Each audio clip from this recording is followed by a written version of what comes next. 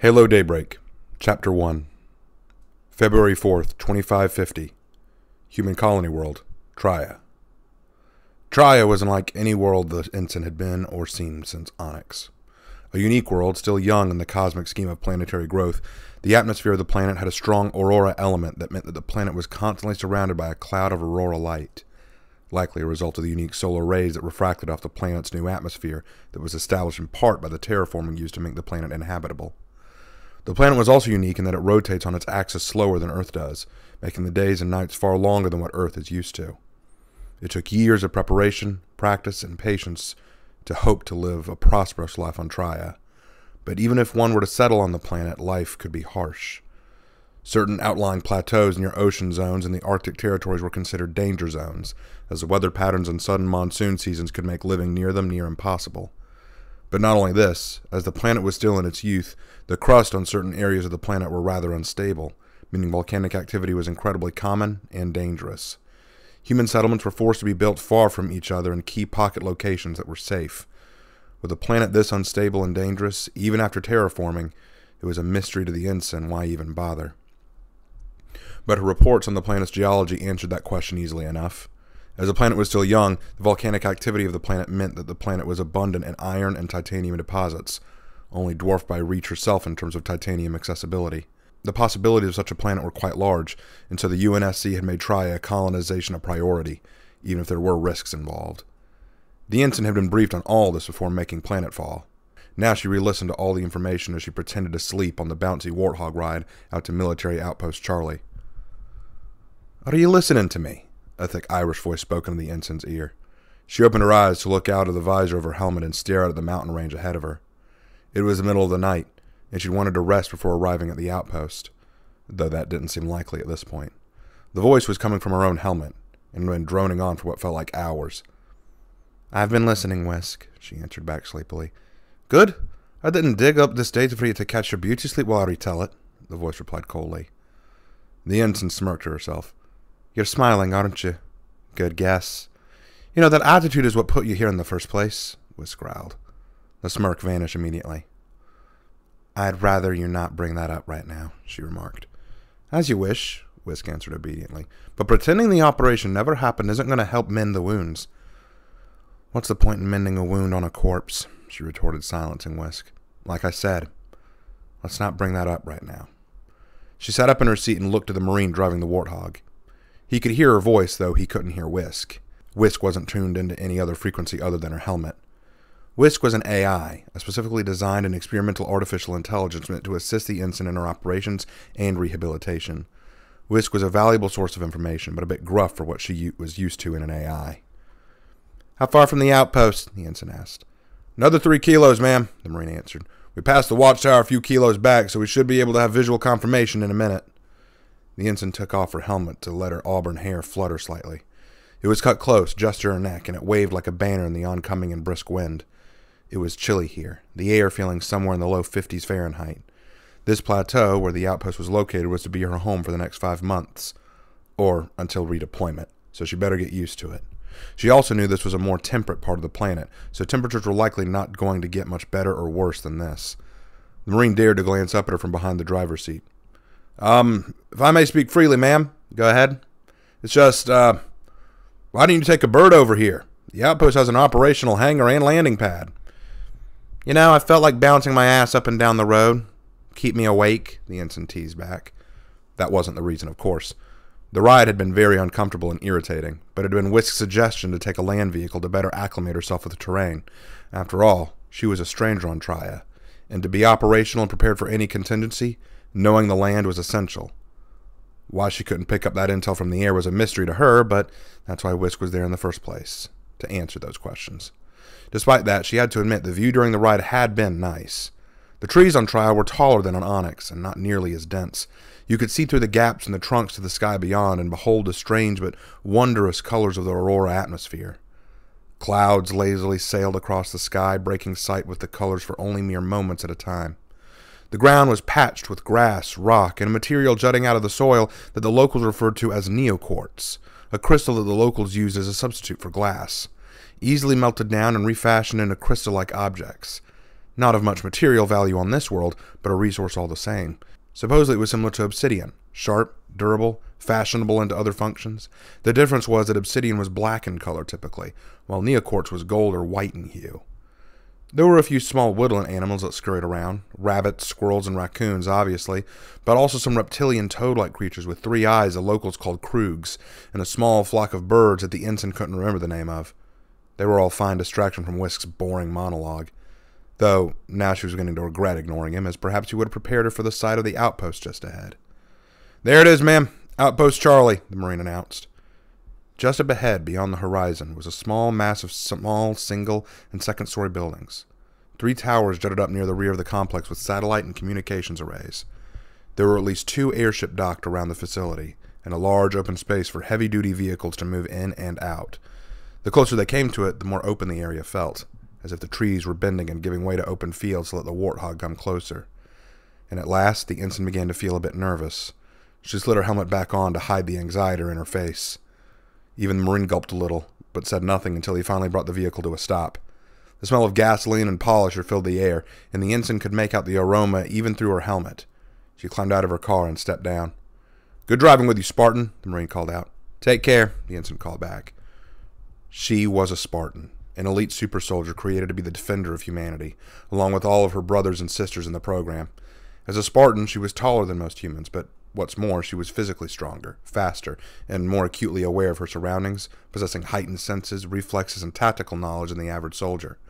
There was a time she might have let that go to her head, let that knowledge compromise her. But now she couldn't let it. Not anymore. It's easy to believe yourself a god when you stand alone among mortals, but when among the Pantheon, you're just another soldier in nice armor. And that was what she was here to do. Meet the Pantheon she was joining. She marched like a frightened child on her first day at school. She was walking forward, but her armor felt oddly heavy. Her legs felt like they were hesitating to move. She could see the large hangar doors open and a Pelican inside waiting for orders to take off. Leaning against the Pelican were a few flight crew members, laughing and cutting jokes. At the sight of her green armor, they suddenly went quiet and straightened up. She nodded at them and approached the hangar. How can we help you, ma'am?" one of the flight crew asked nervously. "I'm looking for Saber, Commander." "Oh, Commander Tyson, he's, in there." The flight crewman pointed behind the ensign to a pair of double doors that led further into the base and out of the hangar. She nodded to the crewman and hurried inside. Once indoors, she saw a small briefing room with a projector screen up, showing a map of a small ravine. In front of the projector was another Spartan like her, wearing gray and silver Mjolnir armor. He was pointing to something on the screen when he noticed her and paused. There were 4 other Spartans seated around the room as well, all turning to see her enter. The one by the projector was tall, brown-haired and solid, with dark eyes gazing at her, a long scar running down his left eye. Sitting in a chair to his right was a woman with long white hair, deep blue eyes like an ocean on onyx, and blue armor. Another one still wore his helmet. He had on more aqua-colored armor, and an orange visor hid his face. His arms were crossed over his chest, and he had his feet propped up. The 4th one was leaning against a wall, fiddling with some kind of small circular object that looked suspiciously like a grenade. He too had on his helmet, which hid his face, but he stopped his work to look up at her. She must have caught his attention. The last one was black with deep red eyes that looked rather fitting on his face. His hair was close cut, shaved along the sides. He had 2 scars across his cheek, and a slight section of his right ear seemed to be missing. "Hey, boss," Blackman spoke up. "Didn't know our newbie was showing up today." "I did," the man in silver answered. Feeling the weight of awkwardness, the ensign hopped to attention. "Spartan 422, Ensign Anna Berry, reporting to Saber Team as ordered," she said formally, which produced a chuckle from 2 of the Spartans. The silver-armored Spartan gave her a nod. "Ensign," he acknowledged. "I'm Tyson, Saber Team Commander. You'll be taking orders from me from here on out. Time for some introductions?" He indicated the man working on the grenade. "That's Logan, demolitionist. Don't let his gruff exterior fool you. Gooey like a cookie on the inside." "Yeah, a big sweetheart," the black Spartan laughed. "And that's Joker. Real name is Hardy, but he won't answer to that. His mouth works more than any other part of his body." Joker laughed at that, but Tyson just moved on to the aqua-blue Spartan who hadn't spoken. "That's Blue Jay. He'll answer to either name. He's quiet, but don't let that get to you." And then he finally indicated the girl next to him. "And this is Volkova. You can call her Liz if it helps." "Call me what you wish," she smirked, brushing back white hair. Her voice had a thick Russian accent, and Barry gave a polite nod to the room before taking a seat, as Tyson turned back to the projector. "Now that introductions are over with, let's go over the exercise tomorrow. Since our rookie wasn't supposed to arrive for another 2 days, we'll have to work her into the lineup." "Anyone feel like babysitting?" Joker smirked. She can come with me, Liz encouraged. I can use a second pair of eyes. No, Tyson interrupted. She'll ride with Jay for this one. Jay glanced up from behind and gave another nod. Yes, sir, he acknowledged. Sorry for the inconvenience, Barry muttered. It's no trouble, Jay answered, glancing back. Tyson returned to the projection. To catch our newest up to speed, let's run over the exercise. Ever play Capture the Flag, Ensign? Yes, sir, Barry grinned behind her helmet. It's the same principle, but in this game the enemy team is purely defensive. The local Marine garrison has set up a fortification for us to infiltrate, acquire a piece of intelligence, and then extract it out again. We'll be using non-lethal rounds and ordnance for this operation. Colonel Banks assures me that these men are his finest, so we have our work cut out for us. The team all shared a hum of amusement, which Barry tried to replicate. We've only been allowed outside images of the fort and an aerial map of the ravine. No internal scans allowed. That means once we're inside, it's an improvisation game from there. Hey, thinking on my feet's what I do best, Commander, Joker smirked. Interesting, and here I thought it was making a fool of yourself, Logan chimed in, bringing a giggle out of Liz. Joker shrugged. You mock what you can't touch, big guy. Lock it up. Joker and I will cover Logan as he plants explosives on the entryway. But that's the diversion we're going to create. While we draw the Marines' attention, Liz will take up a position on the eastern side of the ravine for a solid view of the east vantage point. Remove the lookouts there so that Jay and our new recruit can splice a way in through that side of the fort. Once inside, Jay will signal me, and we'll start to withdraw to regroup with you. And what happens if they don't fall for the bait, sir? Jay asked. Then that'll just make it easier for Logan to blow the front entrance. Either way, one of our teams is getting inside, if not both, Tyson replied. Once inside, if Jay and the rookie get in place, proceed at your discretion to the fort, but stay low and focused. We don't know what they'll have done to the interior. What are our CQC parameters? Minimal. They might be mock enemies for the purpose of this exercise, but they're still Marines. We're not here to hurt them. Permanently, anyway. I have a question, sir, Barry finally spoke up, fighting back the urge to raise her hand. I'm not familiar with any call signs or routines for this kind of operation, so Jay will bring you up to speed, Tyson remarked coldly, making Barry feel like she'd spoken out of turn. Jay nodded back at her before returning his focus to the briefing. Once the package is secure, do we have an evac route planned? Liz asked. No. Without knowing the interior, we can't be sure of anything. But so long as Logan is in one piece, I bet he can make a nice door for us, wherever we are. Tyson turned his gaze to Logan, who gave a smile in reply. But I think that's enough for tonight. A lot of this has got to be played by ear anyway. Back to the barracks. We pull out at 0900. The Spartans all stood up and moved out of the room, casting glances back at Barry, who didn't move yet. She stood stock still and gulped a little as Tyson turned off the projector. He looked to see Barry still standing in the briefing room. Back to the barracks, he repeated. I don't know where they are, sir, Barry replied. Tyson sighed and sat down from his podium and walked towards her. I'll take you then, he replied. Barry winced at the ice in his tone. Commander, she spoke up. What is it? He asked, pausing long enough to glare back at her through his scarred eye. It's nothing, sir. I just get the feeling you're not pleased with me. Did I speak out of turn earlier? No, you didn't, Tyson remarked. But if I'm being honest, Ensign, no, I'm not happy you're here. Barry stiffened as the commander rounded on her. Is there something wrong, sir? I didn't ask for a new recruit into Saber, nor was I given the chance to choose which Spartan was selected. Instead, I was told you were coming in 2 weeks, and I better make the necessary arrangements. Then I was sent your combat record, your training logs, and your overall performance file, Tyson snapped. And after reading over everything, I was duly impressed. You clearly have strong instincts, and you perform calmly under pressure. For someone fresh off Onyx, you don't see that too often.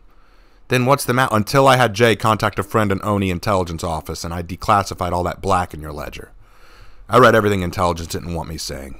Tyson sneered, causing Barry to go pale and stand at a rigid attention. And then that's when I suddenly realized you weren't an asset, you're a liability. Sir, I don't know what you read, but I can assure you that Jericho. The rigid attention got even more solid as Barry winced at the name. Sir, that was... I don't need the details, and I don't need excuses, Spartan, he snapped. We're the elite because when push comes to shove, we shove back harder. When humanity is punched in the teeth, we're the boot that kicks back. We can't afford mistakes because when we make errors, lives are lost. I realize that, sir. Do you? He asked. Tyson looked her over a long moment before sighing and stepping back. I guess we'll just have to see about that. With all due respect, sir, Barry spoke up again, daring to challenge the commander. If I'm such an offense to you, why not just discharge me now? Send me back to Onyx. I was told that was my only other alternative. Commander Tyson shifted a little and then looked back at Barry with a glare that was forceful and yet somehow sobered from a moment ago. Because you're not hopeless. Like I said, aside from the Jericho incident, you have a good record with an impressive file. You have potential. And I hate to see good potential wasted. Barry smiled a little at that, but then smothered it fast when Commander Tyson rounded on her. "Thank you, sir." "If there are no more questions, follow me." Tyson marched out of the meeting room and back into the hangar. The Pelican's engines were now off, and most of the soldiers were gone. The hangar felt large and somehow empty, despite the aircraft packed inside it. Barry kept close to Tyson as he marched, taking in the sights, the smells, the sounds of the evening. Tyson then pointed across from them about 70 meters to a large door. "That door leads to the women's barracks. Volkova is already inside and can help you get settled. Report back to the hangar at 0900. We don't do wake-up calls here, Ensign. I'm not going to come kick your ass out of bed. You're out here on time or you're left behind. Clear." "Crystal clear. I'll double set my alarm clock." "Or you could get that AI of yours to remind you," Tyson shrugged. Barry's smile vanished instantly as her eyes widened. Whisk was supposed to be classified. How had he known? Tyson, for the first time, gave a sly grin. "Like I said, I read everything." "I'd say he's got your number, lass," Whisk whispered into her earpiece. "All right, lights out, soldier." Barry walked towards the door, leaving her fear and concern behind her as she hurried in. For a strange reason, Tyson made her feel uneasy. He not only knew all about her background, but he also knew about Whisk. What else was he aware of? How much had he told the rest of the team? How much would she learn? Things were progressing in a manner she wasn't sure how to feel about. The barracks were large, clearly built for more soldiers, but the only other person in the barracks was Volkova, sitting on her bed and field stripping her sniper rifle. She glanced up at Barry and gave a curt smile, returning her eyes to her weapon. Barry sat down on an empty bed near the door and stared at the hazy window that looked out at the aurora-filled sky. She rubbed her eyes and shook her head. The sound of the clicking, sliding, and clacking of gun parts was all she could hear. "Trya, huh?